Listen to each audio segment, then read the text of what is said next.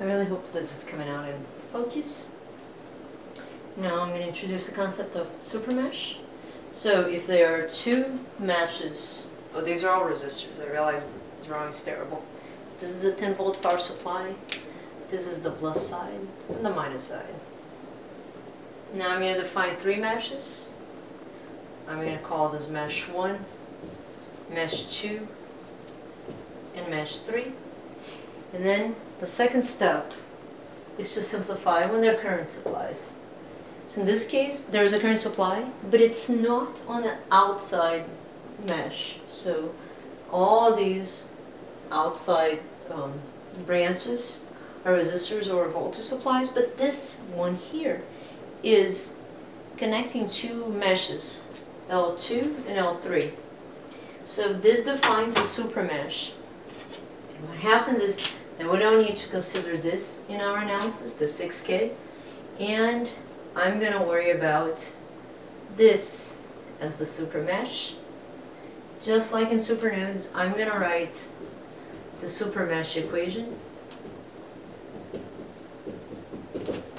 by looking at the connection between the third and the second meshes. So I see that the third is going the same direction as the 5 milli, so I'm going to call the current 3 minus the current 2 equal to the 5 milliamps that's connecting the two of them.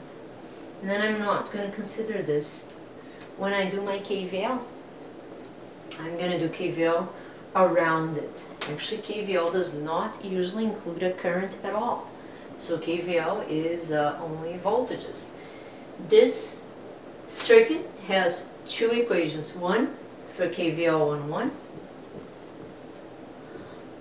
on loop 1.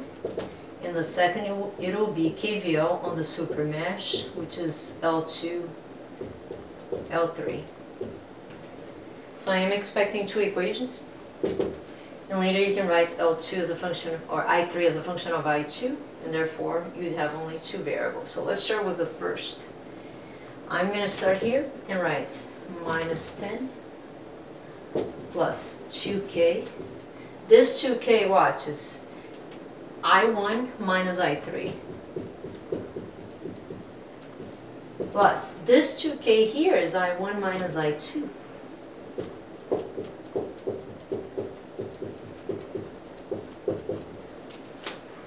And now I'm going to write the KVL for the supermesh. I'm still going to go around here. It's going to be 4K times I2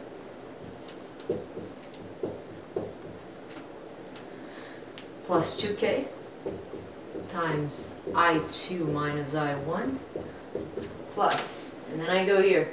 So I'm following this blue line here, I2, I'm sorry, 2K I3 minus I1 plus 8K I3 equals 0. So these are the two equations for KVL. You can say that these are three. If you want to use this as a third equation, you can to solve. And here comes math magic. And then you find that I1, I hope I have the right. I1 is 2.5 milliamps. I2 is minus 2.5 milli. And I3 is 2.5.